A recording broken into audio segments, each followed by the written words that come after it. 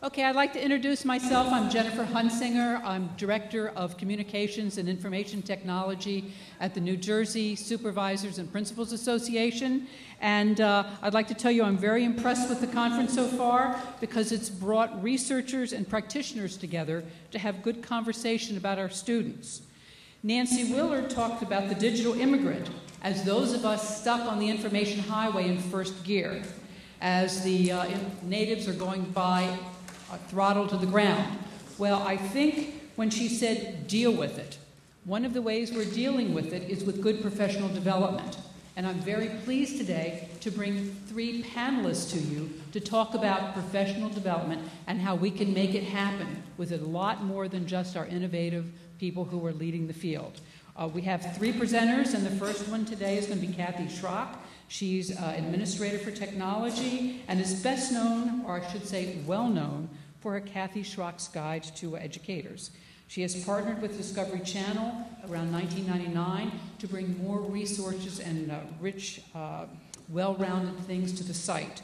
She's an author, she's a presenter, she's on the ISTE board, and we'll start off the presentations talking about using Second Life in real-world professional development. She will then be followed by Barry Joseph. He's the Director of Online Leadership Programs at Global Kids.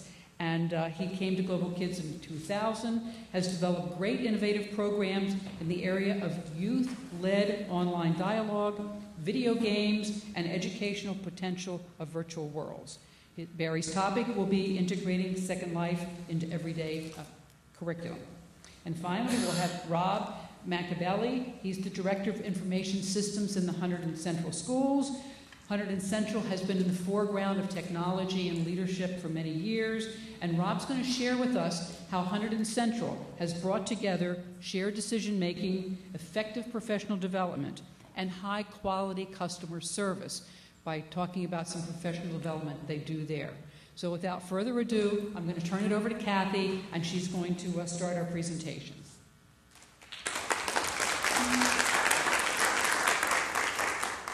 Do you have any fans in the house?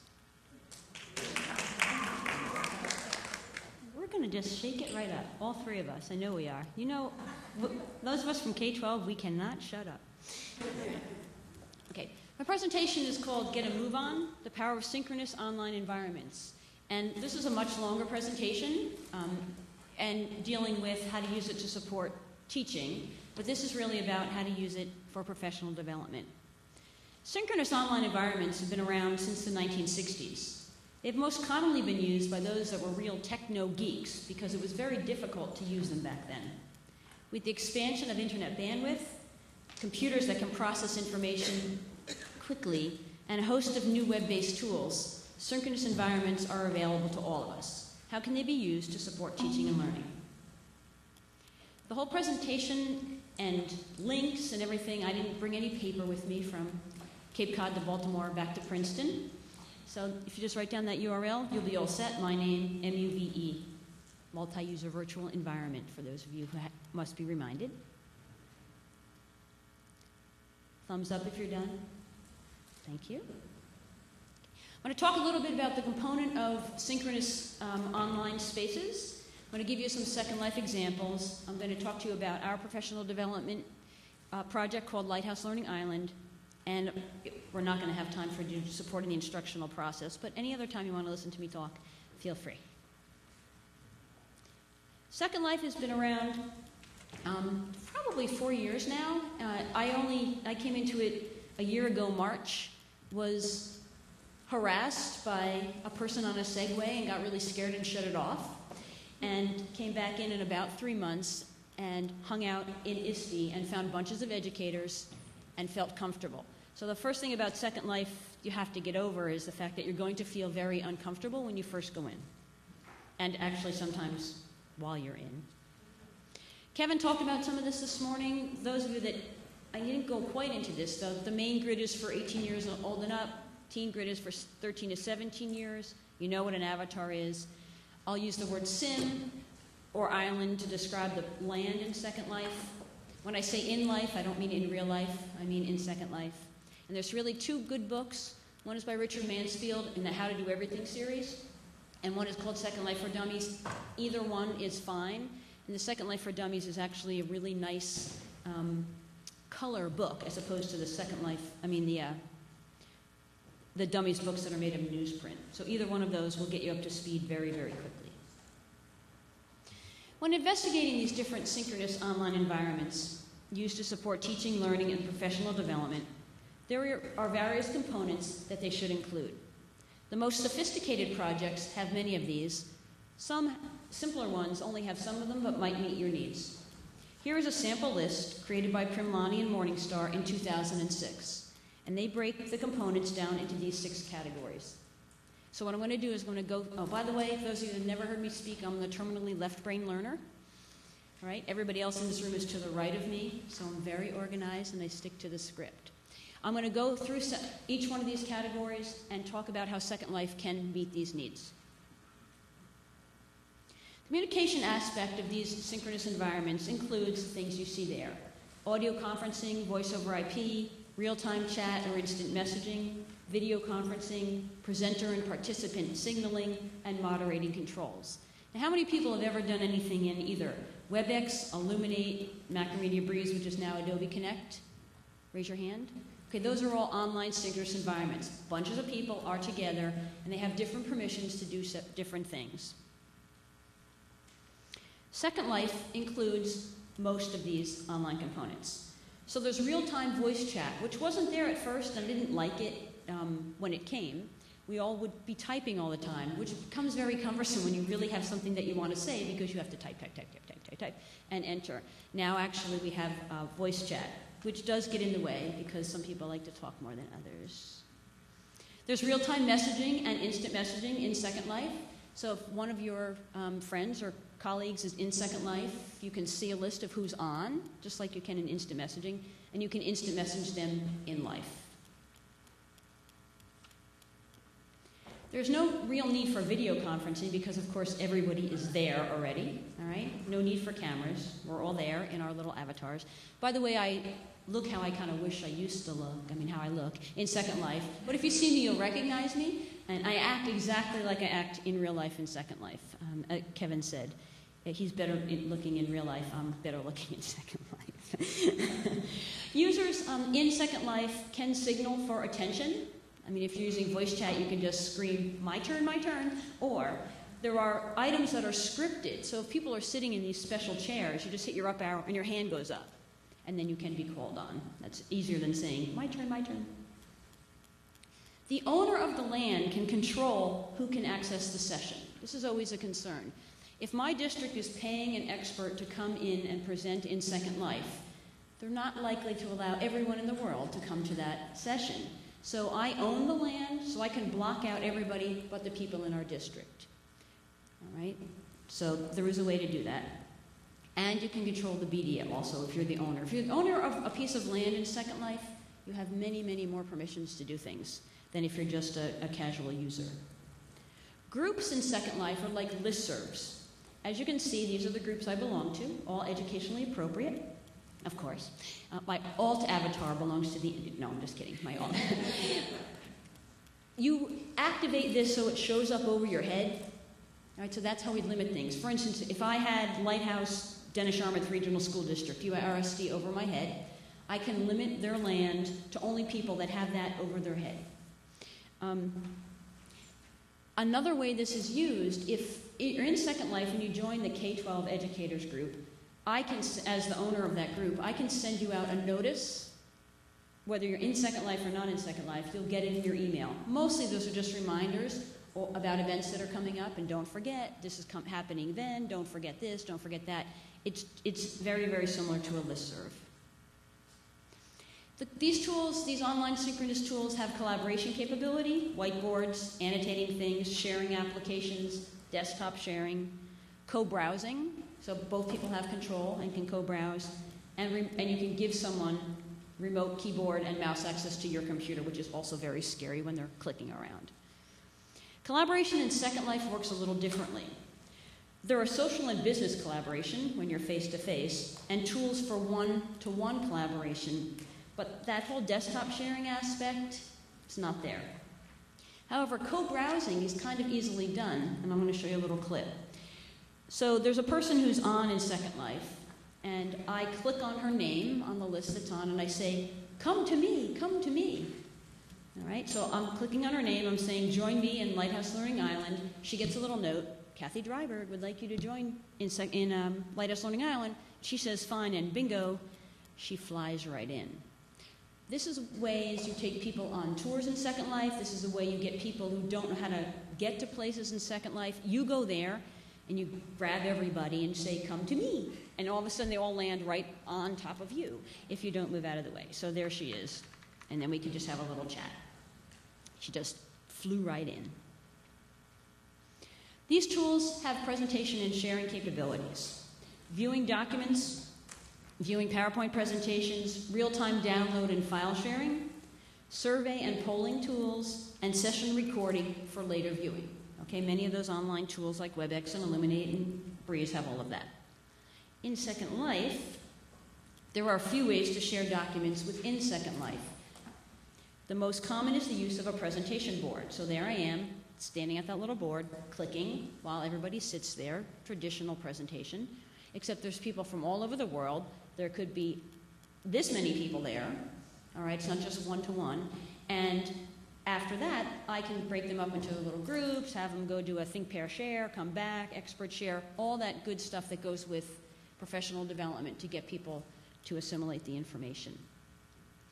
How you do that particular board is you take your PowerPoint presentation, you save it as JPEGs, and you load them up into Second Life. You have to pay some fake money to do that, and you stick it on the board.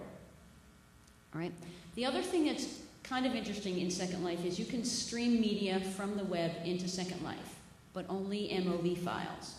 So you could, so I just wanted to show you one. Of course, this is not really streamed into this. This is just brain on drugs.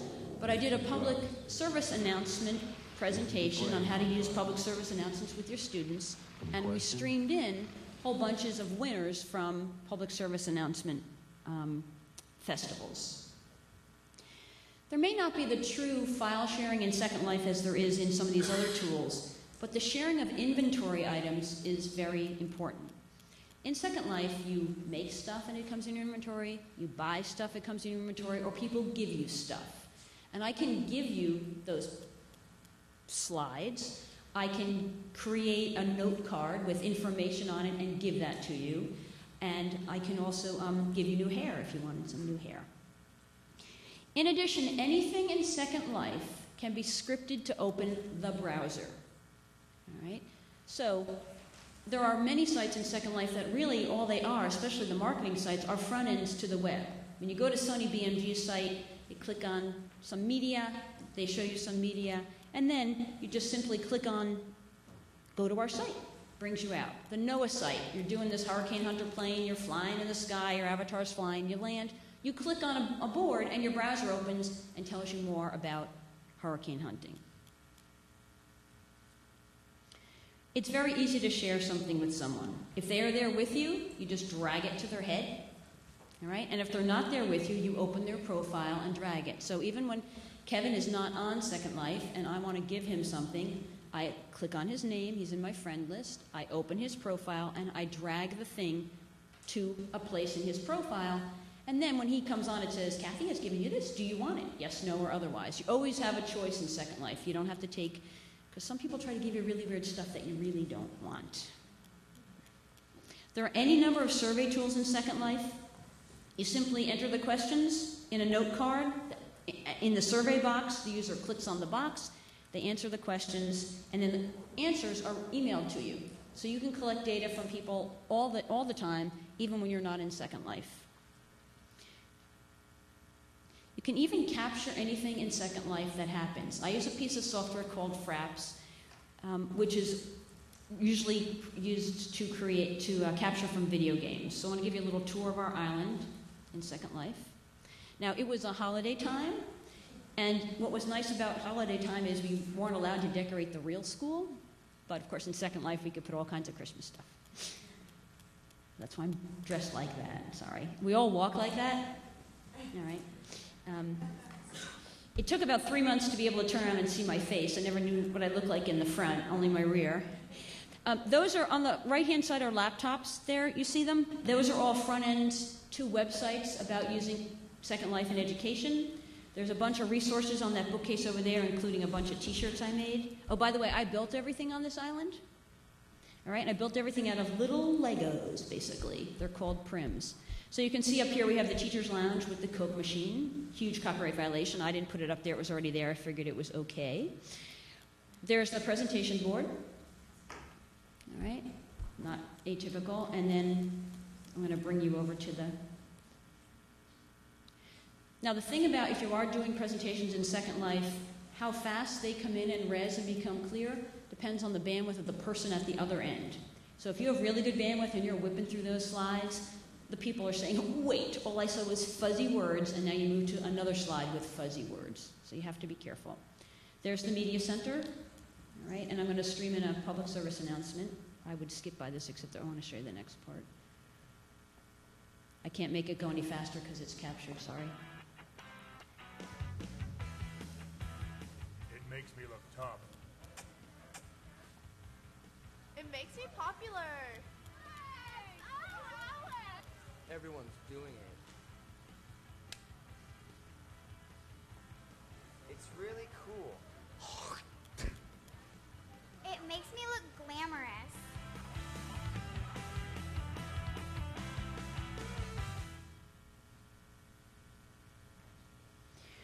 One of the things in Second Life, and you'll see I'm going to go in the backyard in a moment. One of the things when I first went into Second Life is you're homeless. If you go to some sites, you can't sit down, you can't put anything on the ground, you can just kind of stand there and look like an avatar that doesn't have a place to be. So when I first brought teachers in here, the first thing, and I lived on the front steps of ISTE for about 4 months because I didn't have any place. I didn't have any money, I didn't know what to do. So the first thing I did when I brought my teachers in here was to give them a little house. Okay, once a person has and as in my space, it's a place to belong. Once you have a place to belong, you feel much more comfortable at using an environment. One of the things in Second Life that's important if you're going to get teachers to use it with students or just for professional development purposes is they have to learn how to build things. So every island, our island has a sandbox, and it's where they're allowed to put down stuff, practice building, and pick it back up and put it in their inventory. We have large group presentation areas, small group presentation areas. My house is there. I figure since I did all this work, I deserved a house. It's a nice house, too. I really live in a geodesic dome. I spent months trying to make a geodesic dome in Second Life and finally said, forget it. Too much geometry involved. Adobe Education Leaders has a building on our island. All right, so that's how that goes. So that's what our island looks like. You notice it looks like a traditional campus. In order to get, my superintendent was really good about it. He created an avatar in Second Life. He didn't tell me the avatar's name. He went to every seedy place in Second Life, visited the education sites I told him to go to, and came back and said, fine, you can do your project. But to get teachers involved, they don't have to be traditional buildings on the ground. They could be up in the air. They could be tree houses. They could be flying carpets, whatever. We left-brainers kind of keep things traditional. There's no cost to use the main grid as an educator. There's an orientation island you go through. Make sure you go through the whole thing so you learn how to walk and talk and spend money. The fake money in Second Life is called Lindens if you want to spend money. And it cost us $2,395 real dollars, US dollars, for the purchase and maintenance of that island for the first year. And after that, it's $150 a month. That's actually, and we used a state, no one's here from my state, a state Department of Education grant. Never mentioned the word Second Life. Online synchronous professional development environment. Got it. All right. So here's our project, Lighthouse Learning Island. It's 4 school districts, Nauset, Dennis, Yarmouth, Barnstable, and Plymouth. And I've just added, I broke the island into a couple of other pieces, and we've added 2 educational service centers from Connecticut also. We put it up last June. In the fall, we provided real-life professional development for each of our districts, our own districts. I had a 10-week professional learning community with my teachers, and they went in 10 hours, basically, after school. They went from the point that I wanted them to get to, which was learn how to walk and talk and speak and spend money, to being able to do a presentation in Second Life. That's as far as I wanted them to get. This winter, we've been doing Second Life professional development, how to build, how to script, how to do permissioning. So when they go to the team grid, which they're doing just this week, 2 of them, they will know how to do things in Second Life as opposed to real life.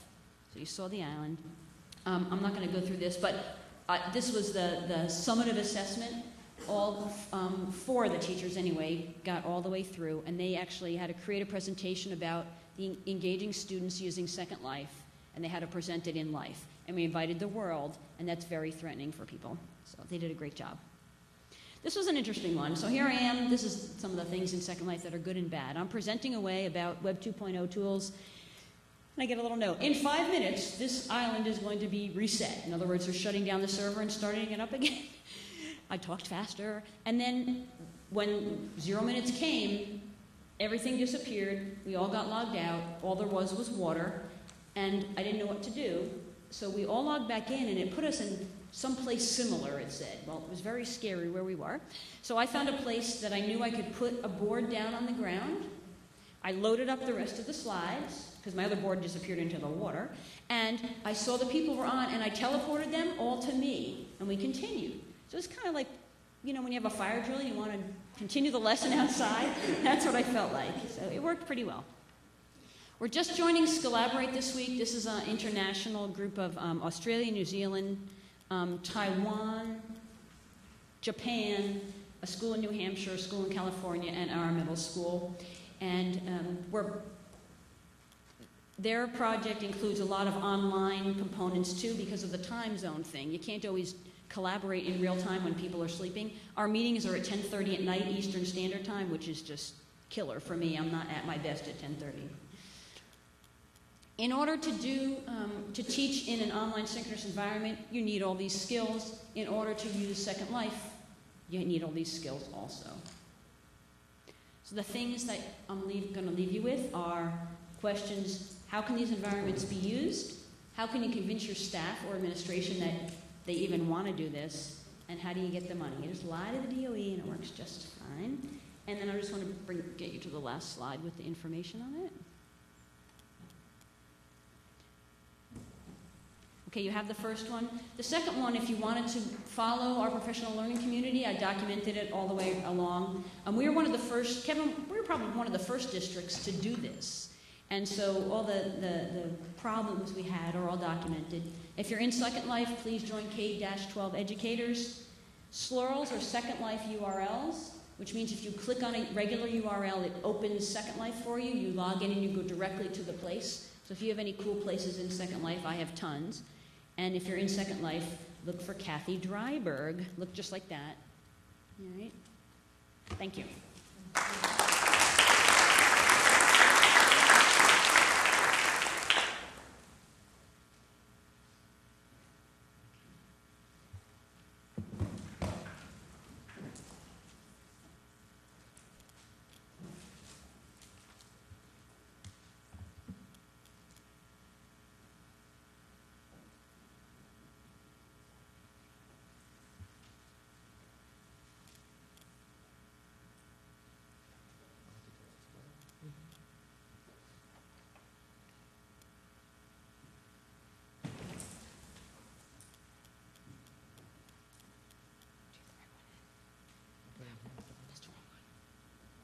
I plugged in the wrong one.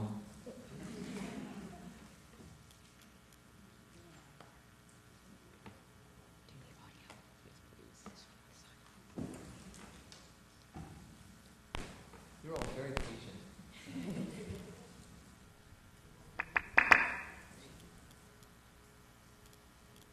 I appreciate that.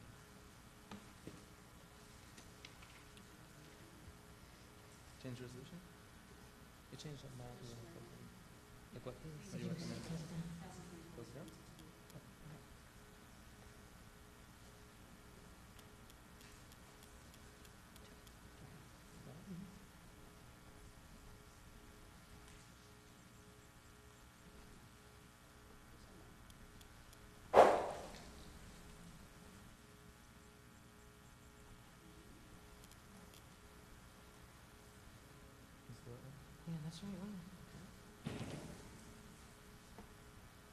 This is actually the subject of what I'm going to talk about.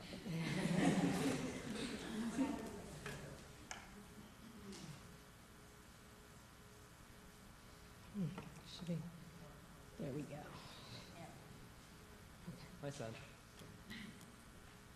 Thank you very much. We thank her. She's been fantastic. Thank you.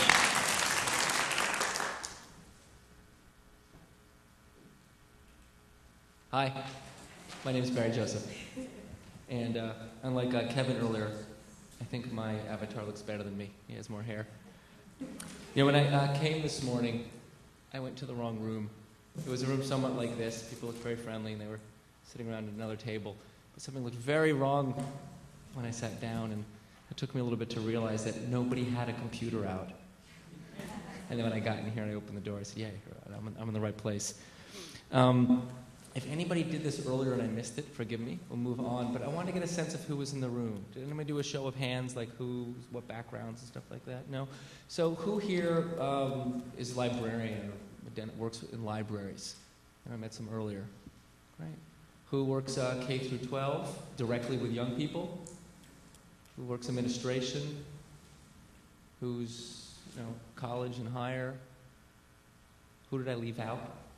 Who didn't put up their hand? What might you ask to represent your group? I'm a techie. A techie. Who are the techies? Professionally. Great. Anyone else? Yeah? No? Anything that you want me to ask because you want to get a sense of the room? Anybody? And I'm asking right now because unlike Kathy, and I respect what she said, I don't like to keep to the script, so I'd like to get interrupted. I'd like to encourage you to put up your hand if you like during it what I say. If there's a term I use that you need to find, or there's a question because you want to go a little bit deeper, there's a lot I can share, and I kind of had to pick before meeting all of you what you might want to hear about.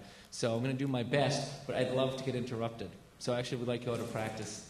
I'm going to introduce myself again. I want you all to throw up your hands as if you have a question. Okay? Hi, my name is Barry Joseph. I come from Global Kids in New York City.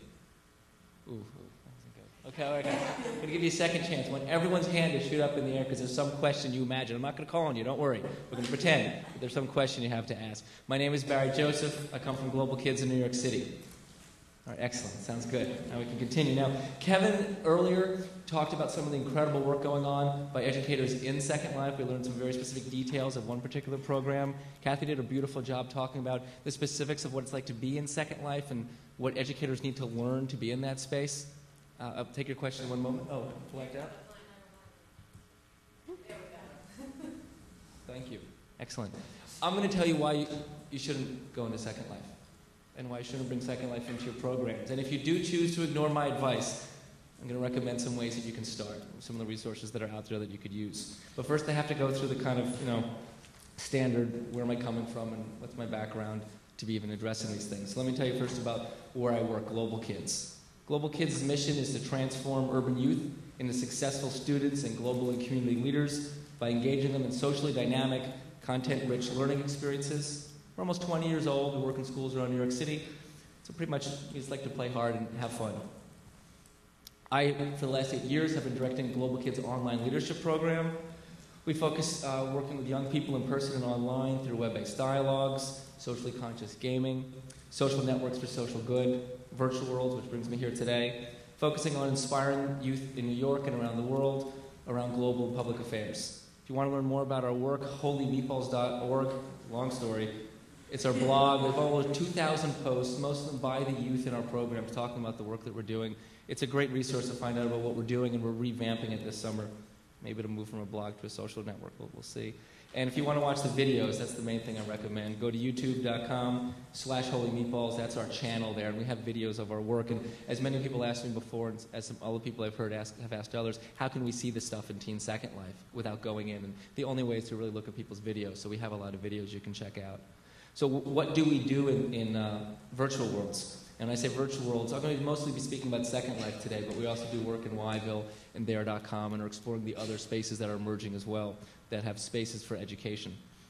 We work primarily with youth after schools in New York City, either in their schools in the daytime, in the after-school setting, or in our offices in Manhattan, often doing what we think of as media projects. There's digital media projects, making animated movies, making socially conscious games. But we also work with youth who are within the virtual world, youth we'll never meet, youth who tell us they're from the U.S. or they're from Spain or they're from Mexico City. And we get to work with them in this environment, which is their play space. So it's very different than the after-school programs because they're coming into an adult space when it's after school. But when it's in a virtual world, it's their play space and our workspace have to overlap. We also work remotely in a distance learning way when youth are with an adult together somewhere else, such as in DC at a high school, but we can remotely co-facilitate or even run on our own that program.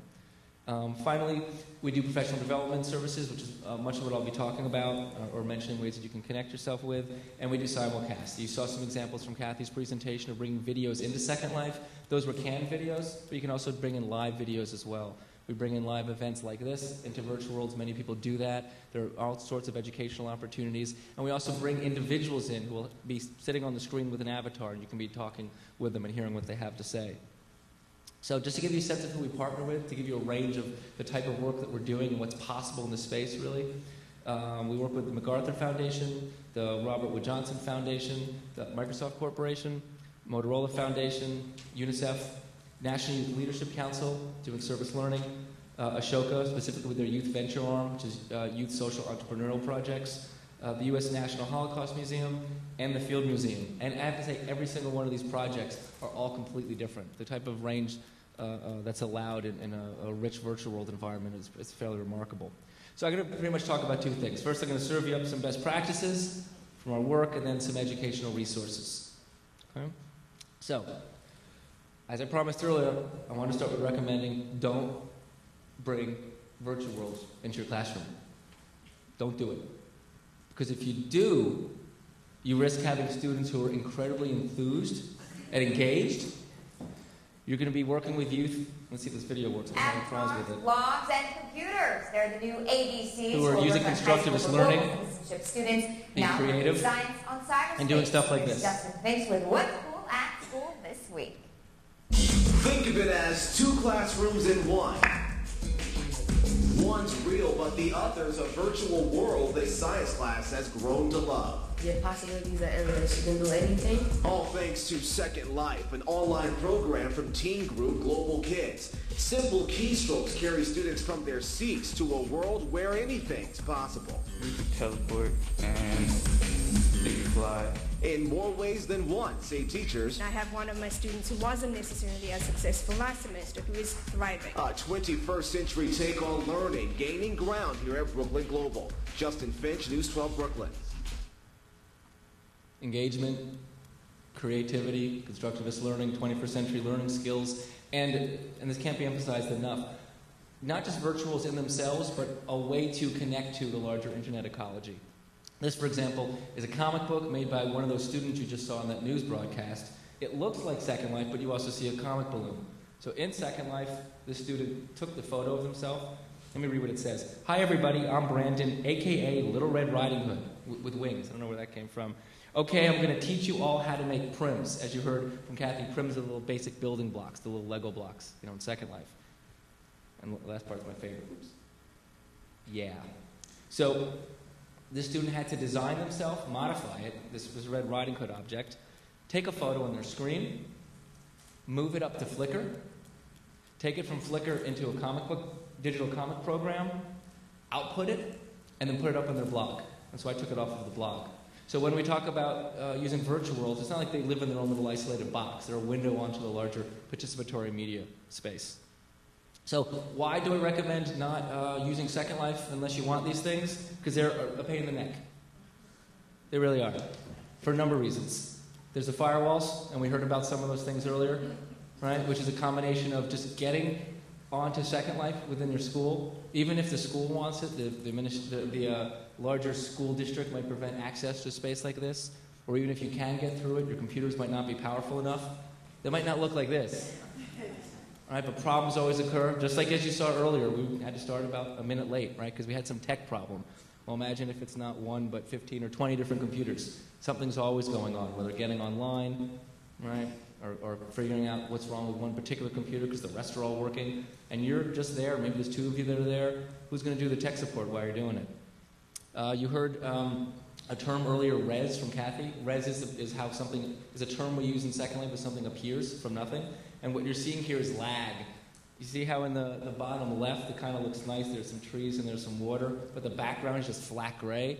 There's lag, which means nothing's rezzing. It's just taking a really long time. And if I got on right now, I would be doing pretty good. But if we all went to exactly the same place I am right now, this server that's hosting this space is sending the same space to all of us, and it all will just slow down. So when we bring in 15 students, we're just pushing it. When we bring in 20, you're going to have a problem. And finally, you can read the cartoon yourself. If you start using Second Life in virtual worlds, in your programs, your colleagues, your peers, your friends might stop understanding what you're talking about. Right?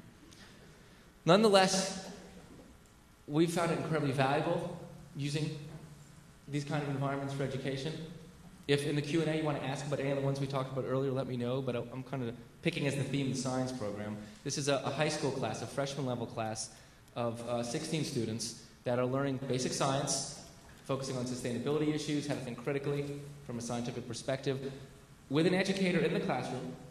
But every day they go into Second Life and these other broader internet tools that we talked about to both learn about the issues, and you'll see in a moment how they're learning it, and demonstrating what they're learning. It's the place where they're showing it. Okay, so we'll watch the video. So I should also mention there's another educator, and that educator is in Scotland.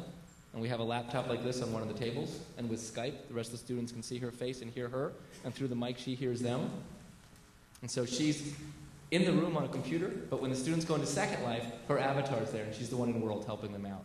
So this is one of those educators doing a little short video for the first sustainability project. Right now, these are design buildings, but these were all blank when this exercise started. And I'll let this Kathy explain.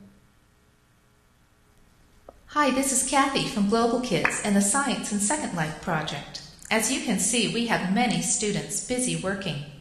After some time looking at the topic of sustainability and their own carbon footprints, they are now working in teams to build and modify houses to reflect the building materials in their own real-life homes.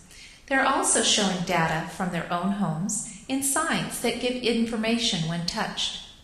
Signs include information about water and power use, garbage and recycling, and food products. Like this one, for example. Students will be adding to this information as they discover new information that can help them make better environmental choices. So until next time, this is Kathy for Global Kids and the Science in Second Life project. This was the first module that lasted 2 weeks. The second module took the youth to a simulation of Milan, where they're having a terrible garbage crisis. Does anyone know about that? I learned about it through the development of this curriculum. This was news to me. Massive problems with the garbage, and yet it's also a tourist destination. So like there were buildings here, there was a simulation of Milan where the students could go through it, and there were what are called NPCs, non-player characters. A human wasn't behind the avatar, it was just like an image, but it was connected to a database where you can talk to that NPC, and the database could hear what was being said and then respond. So the students went around interviewing townspeople, someone who was in the police, someone who ran a store, to learn about what the problem was and what they can do about it. And they then developed an action plan about what could be done. They went and then measured the garbage dump in the back. And they learned how people go to garbage dumps and find out what can be recyclable and what can't. And that module just ended, and they're learning about coal mining. And they're finding out what happens with strip mining, all within this space. And again, using tools like Flickr, blogs, digital comic books to both display what they've learned, which is then assessed. So if you don't take my advice and you do decide that you're interested in using some of these incredible tools, the first thing I want to talk about is the Global Kids curriculum, which is actually coming out this month. This is me kind of flipping through some of the pages, and there's some examples over here at the end. This is 134 lesson plans that go through all of the basics that you need for learning everything. Like Kathy said, how do you look at the back of your head? Right, all the basic stuff you need to know, and it's essentially designed as handouts that can then be incorporated to teach other topics. So the science curriculum that you just saw is a science curriculum that uses the Second Life curriculum and incorporates it at different points. But it doesn't need to be just used for science. It can be taught to develop global citizen skills, as Global Kids uses it, or to teach English. And what we'll be doing very shortly is offering this curriculum both as something that one can have available to be used in your own programs, or professional development trainings that will be offered at a variety of conferences and at our locations in New York City. We just launched ResEd last week, resed.org, and there's the URL at the bottom, and I know some of you are at computers. Please sign up now. I'd love to see how many people come from the room. ResEd is the first hub for learning in virtual worlds. There are some excellent resources for virtual worlds online, a lot of great stuff for academics, but there isn't a place for practitioners. And there hasn't been for some time. How can we get some of the great best practices we're hearing today from the people who are doing it? How can we hear from the people in the field who are impacting this kind of work? Both the people who are doing it in the schools, in the libraries, in the museums, the parents working with their youth at home, and the people who are creating these corporate environments. Right? How can we find out about what events are going on? Again, these specific things are out there in different places. ResEd is about creating a community of people who can bring it all in one place. And I think we have about 250 people who signed up just in the last week. Many people coming from Second Life, because that's the largest educator community out there. 5,000 people organized on the SLED listserv. But there are people using a variety of virtual worlds and other spaces like that, like Worlds of Warcraft. And this is a new community to bring folks like that together. If anybody here is interested in writing best practices for it, moderating discussions during the week, please let us know. Finally, we have the SLCC reports. SLCC stands for the Second Life Community Convention. It was originally a fan-created space, but over the years, as Second Life's become more professional with corporations and universities coming in, I think there's about maybe 250 universities at this point. If someone has a better number, let me know. A lot going on in that space. It feels like more of a convention, a conference at times. So the educator thread is, peer-reviewed, educator-submitted reports. And what we did, and we have some copies here, and they're all available for free online as well on our website, are 2 reports. One is an overview of everything that the educators shared that is going on in high schools, K through 12 training, with best practices that they recommend. So it's just a great overview of what's going on. It can be both informative for yourself and the kind of thing to educate someone who might be an administrator who is trying to get a sense of how valid is this field, what's really going on in this area. We also have one about nonprofits as well, if that would be of interest. The Second Life Community Conference will be in Tampa this year. If anyone's interested, I'll let you know. It's the first week of September. Not the best time for educators, but it should be an interesting conference. It's going to be an education thread once again, and a second thread that's all about hands-on training, which Global Kids is proud to be sponsoring this year. So I want to keep what I had to say brief so you can get a sense of the background, the kind of things that I could be addressing during the Q&A, because mostly I want to hear from all of you when we get to the Q&A period and hear what you're trying to learn about and what you can understand and how we, the panelists, can help you. Thank you very much.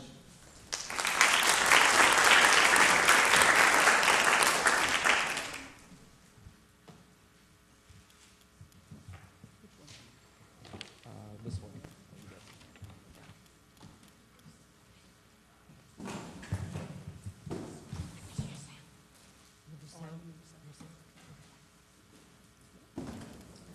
See, you got it working for me.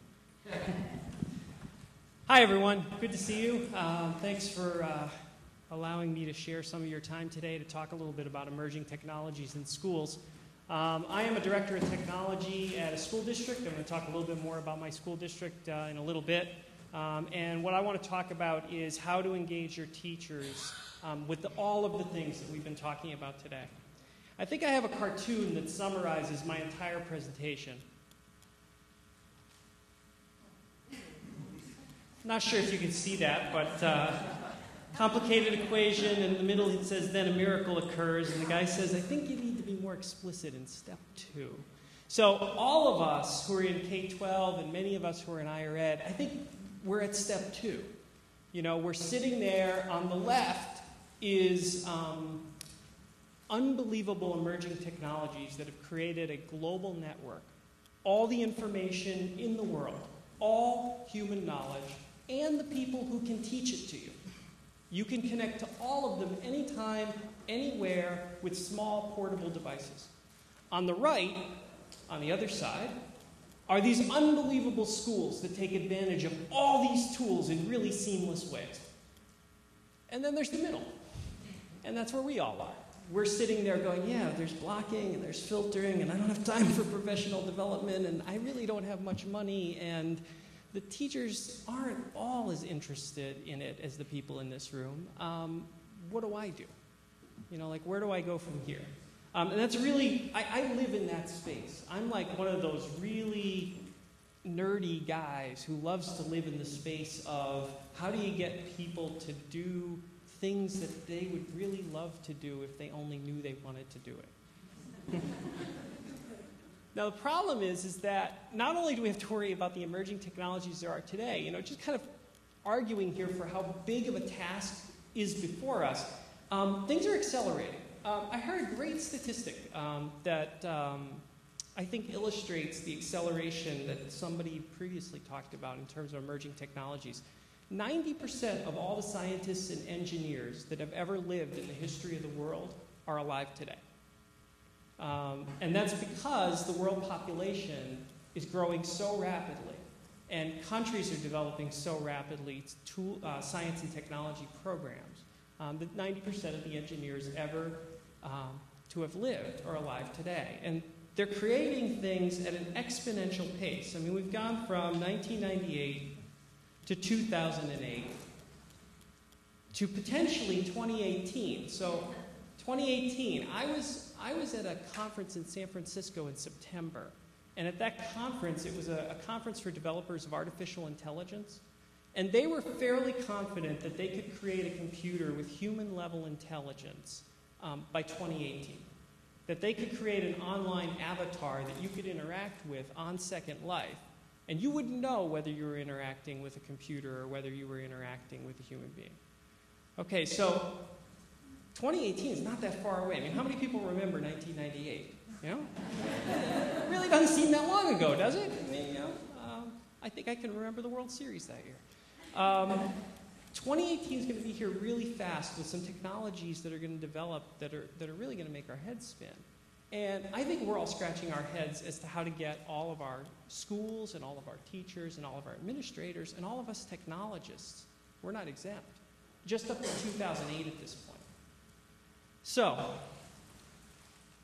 how do you do that? Well, I'm personally a big fan of change management research. I do a lot of reading in change management. By no means am I an expert. I'm a practitioner who takes advantage of a lot of things. And I read a great study that was done on heart patients at Johns Hopkins. And they took people who had blockages that were so bad, and they said to them, look, it is very, very possible that if you don't change your lifestyle within the next 2 years, you will die. And there's actually a guy by the name of Alan Deutschman, who writes for Fast Company, who wrote a book on this. It's called Change or Die. And these were the methods that the Johns Hopkins researchers looked at, that doctors were using to try to get people to change. And he calls them facts, fear, and force.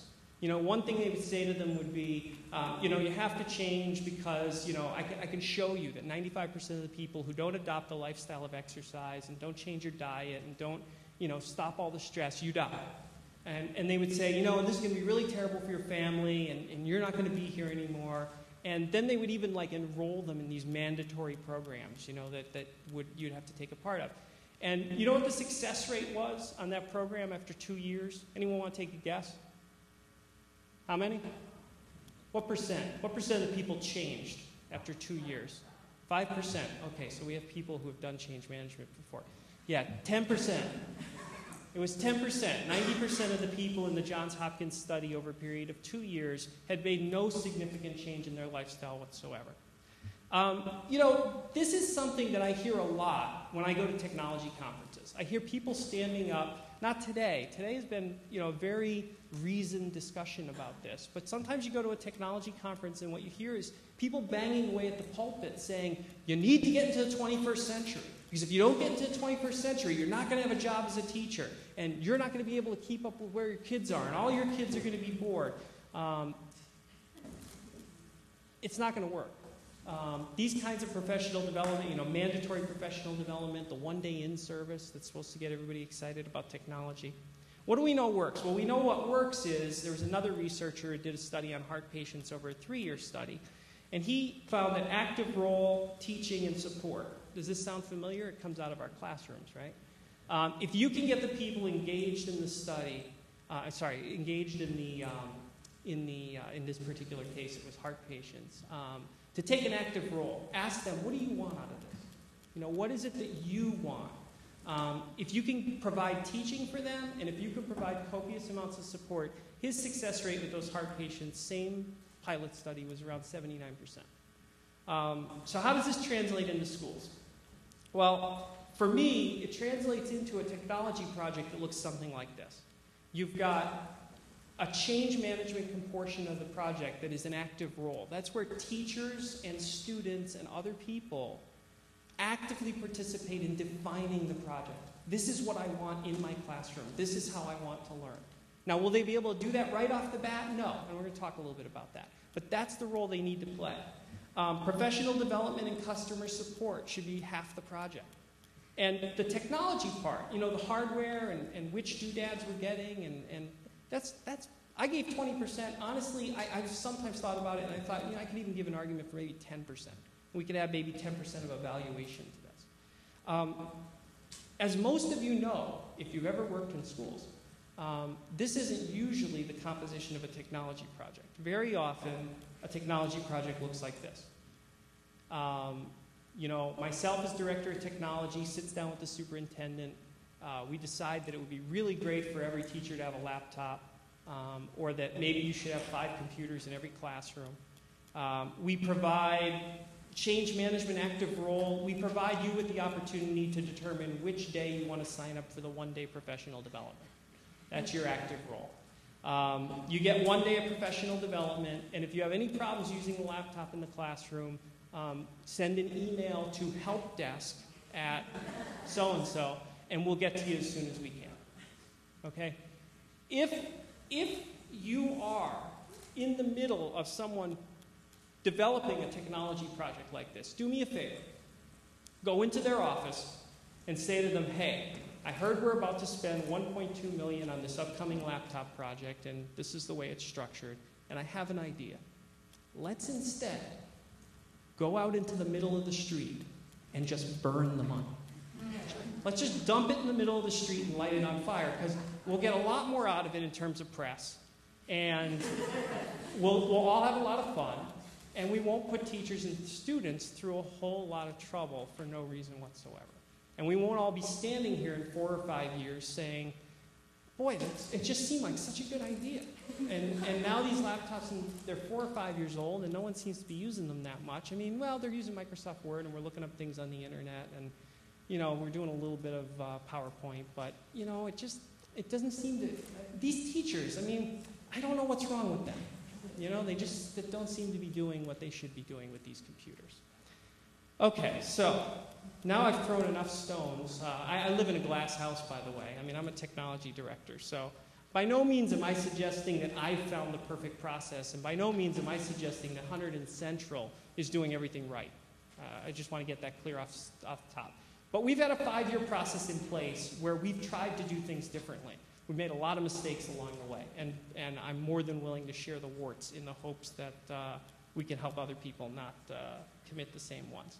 But what we've done over 5 years is we've created a culture at Hunterdon Central where about 40% of the teachers in their classrooms at this point are actively using tools like wikis, podcasts, Skype, blogging, and things like that.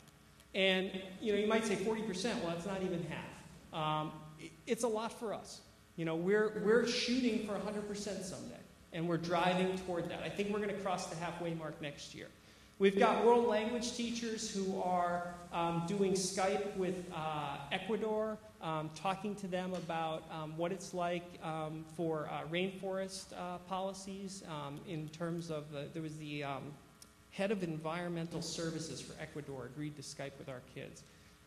Great culminating assessment in 2 of our foreign language classes in Spanish, where you have to call a hotel in Mexico via Skype, pretend that you're planning a trip to Mexico coming up, and you have a 20-minute conversation that you have to record in Skype about asking the people at the hotel, at the concierge, you know, like what kind of beaches do you have, and what are the restaurants like, and stuff like this.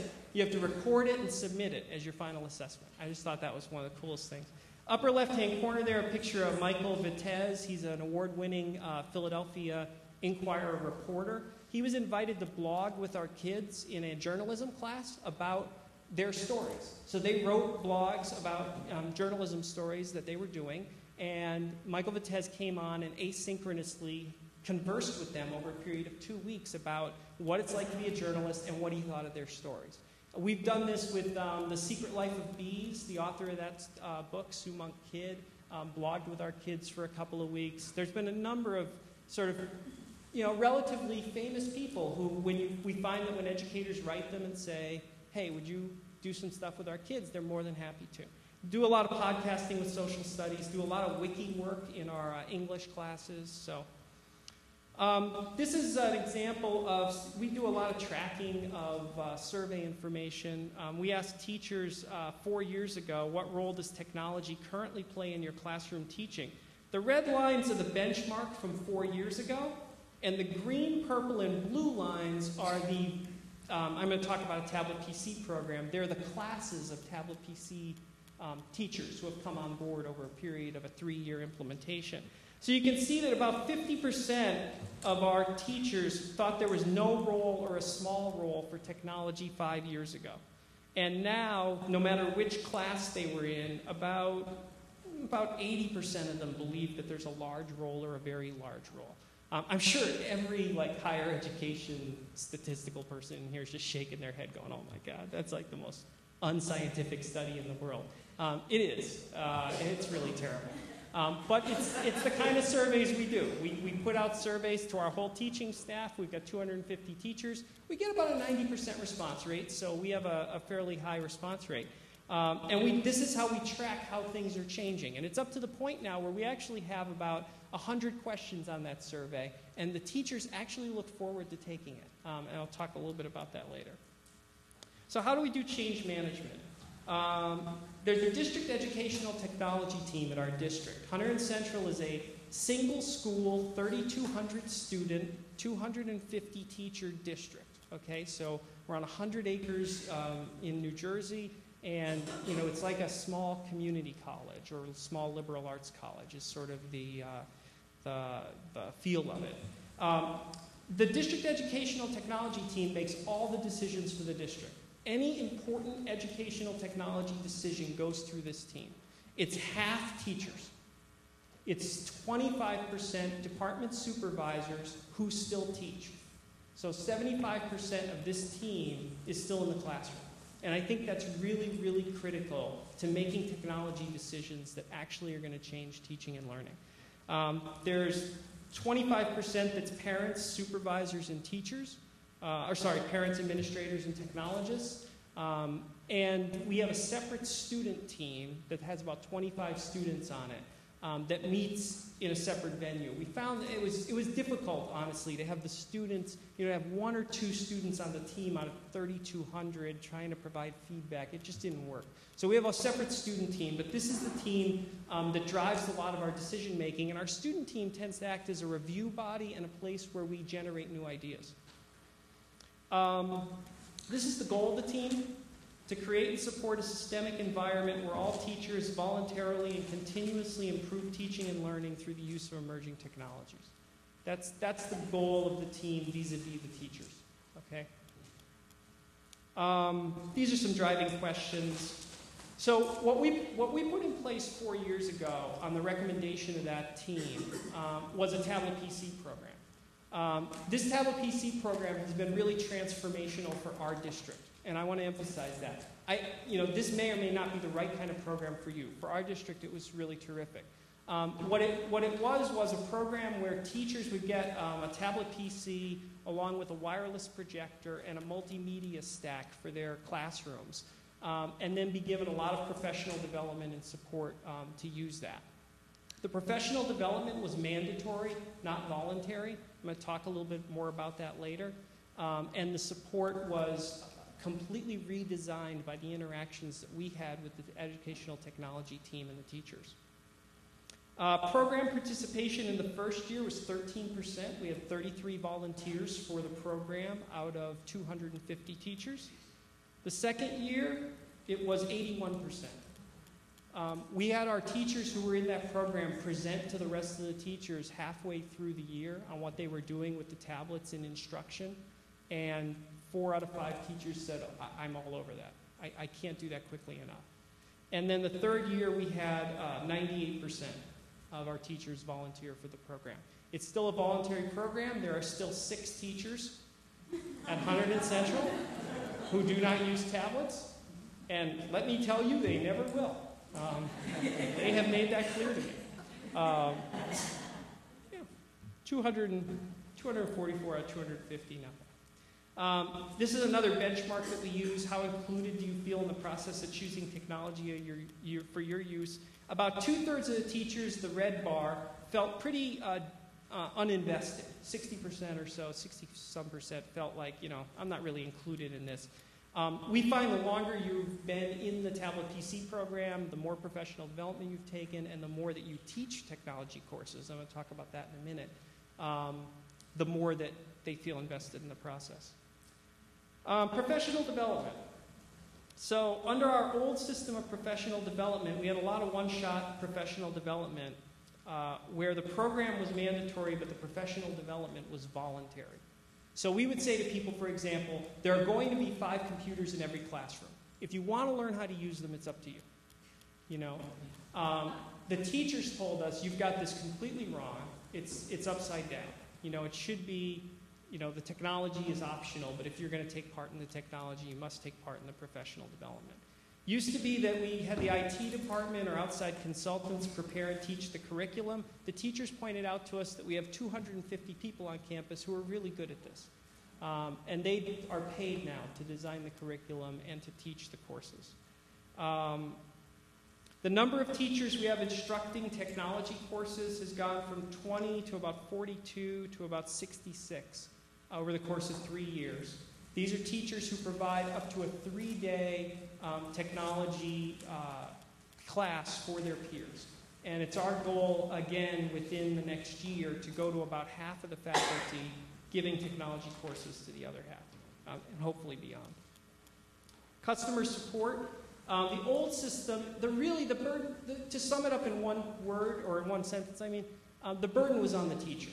You had to know who to call for support. You had to know what part of the building you were in. Oh, it's this person who's responsible for support in that part of the building. You'd call, you'd leave a voicemail, that person wouldn't be in. And the teachers came to us and they said, listen, if you want us to use technology, you have to provide support when we need it. Like exactly in the classroom when we need it. And I said to them, how fast do we have to get to your classroom? They said, within 10 minutes.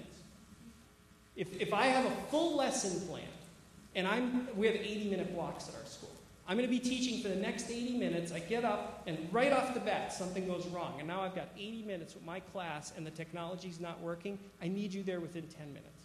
So I said yes, and then I went back to my technology staff, and they really freaked out. They said, there's no way we're going to be able to support this. I also promised the teachers that they could define the situation as an emergency.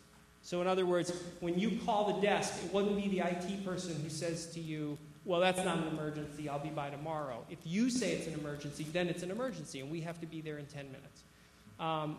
So I told my staff not to panic, and that this thing would work itself out. That we were providing professional development and support that's educative. And over time, the numbers are going to drop. The number of people defining things as an emergency and the number of people who need that kind of emergency support is going to drop as teachers get better and better at doing their own troubleshooting. Luckily for me, that's what happened. These are the percentage of help desk calls in our tracking system that are identified as an emergency by the teacher. 23% the first year, 16% the second year, 9% the third year.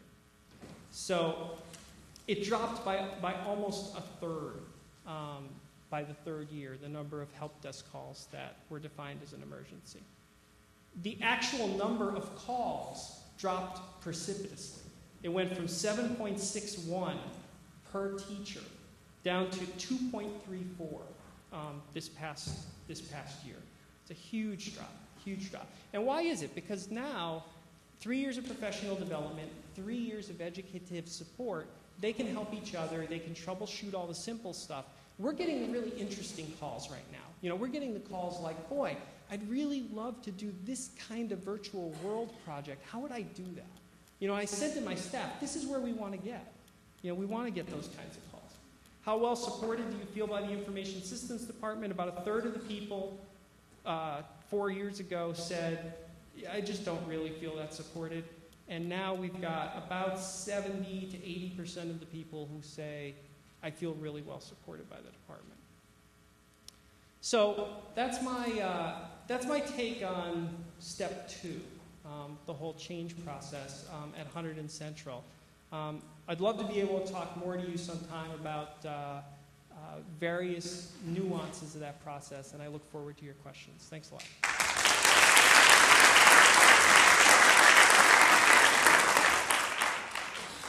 You've been a very patient group. Before we close, I'd like to know, are there any questions you have for any members of this panel? They're here. Anything you might want to know? Yes. Barry, you want to come? Okay, so the question was, how much money did you have to put into all this? It's really not the amount, because the amount's going to change from place to place. But the really important part is where you're going to get it. You know, like in other words, how are you going to fund this? We did 3 things to try to fund teacher professional development. We started a tablet PC academy at Hunterdon Central that was taught by our teachers. And we take the money from teaching teachers from around the world about tablet PCs, and we put that back into teacher professional development. The second thing we've done is we have offered out shared services to other schools so that other schools can use our student information system and other for an annual fee. And the third thing that we've done is we've gone ahead and rented space in our storage room, and we've applied for a lot of grants. So at this point, when I came in, the technology department was 100% expense. And now we are about 33% of that is revenue. So what I've argued to the board is you know, the more money you give me, the more money I'll make. And so this has been a very compelling way to increase the budget. Thank you. Question up here to Rob.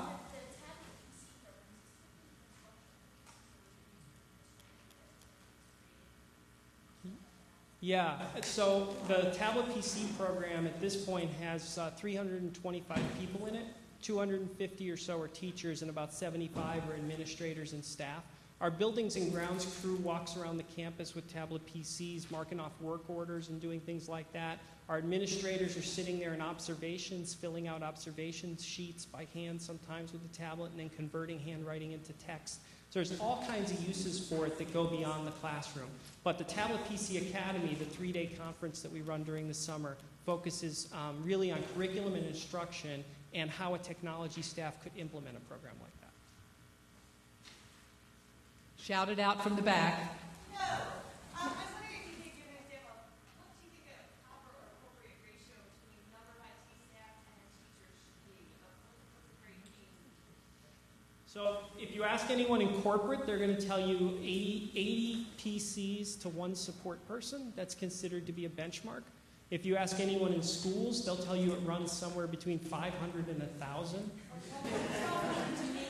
There you go, 1,200 to her. So I think that, you know, we have 4 people who support 3,200 teachers. So we're on a 1 to 800. It's very challenging, you know, to get everything done. I mean, in an ideal world, at this point, I think anything you argue for, you have to argue from the corporate number. Go get the corporate numbers on the web and start to make those arguments and explain to people that a lot of those corporate numbers, too, are people who are working in a real 9-to-5 environment. And, you know, we're providing support for teachers pretty much around the clock sometimes. No problem. Well, thank you very much. Lisa, do you want to say goodbye to everybody? There was a question? No? Yes, one last question. Just to clarify, is that 3,200 students or 3,200 teachers? Yeah, that's a good point. It's 3,200 students, but then we have 700 people who work on campus because we run a bus depot and like all this part-time people and stuff like that. So really we provide support for about 4,000. Yeah. Computer-wise, it's about 1,800 machines. Yeah. Oh, Kevin. Rob, I was wondering if you could tell everybody about your experience with the Baldridge Quality Initiative at your school. Yeah, so Hunterdon Central is a Baldridge school, which, if some of you know, it's a system of Yeah, excellence. Yeah, system of process. It's really, if any of you have heard of Six Sigma or anything along these lines, it's a way of decision making. And the heart of it for me that I've been inspired by the Baldrige system. I came on board at Hunterdon Central 5 years ago, and when they told me about the shared decision making process in the interview, that it was expected that every member of the organization take part in major decisions of the school and contribute to that in a significant way. That was the part that I really latched onto for the technology portion, and that's been really important. So if any of you are interested, you can go Google Malcolm Baldrige quality, and you'll see the Baldrige site, and you can go take a look at that. Thanks a lot. Thank you very much. We have a closing remark from Cecilia Rose, who is going to thank us and say goodbye. Hi, my name is Cecilia Rouse. I'm the director of the Education Research Section and a senior editor at the Future of Children. And I'm sorry I couldn't actually participate as much today as I had wanted to, but there was an event I had to attend at my daughter's school. So there was my mommy hat and my school hat. But I'll tell you that this event is sort of the highlight of our year in the Education Research Section. And I can always tell how successful we've been at it by the number of people who are left at the very end. And by that measure, I can tell that this year's event was really fabulous. And I could tell that from the speakers I heard. I think the topic was just really exciting and really interesting. I want to encourage you to fill out your feedback forms if you haven't already done so. We really do use them as we plan our next year's conference, which, as Lisa mentioned earlier, will be on high schools. But before I close, really I want to just say that this conference is, it springs from the Future of Children, but it is really the creative energy, and the person who really puts it together is Lisa Markman. She devotes a lot of time. She's there from the very beginning of the creation of the journal, so she's intimately familiar with the content of it. And then she really goes out and finds not only the geeky academics that contributed, but all the rest of you who are doing such exciting things in the schools. And so I just really want to give a round of applause for Lisa, because she's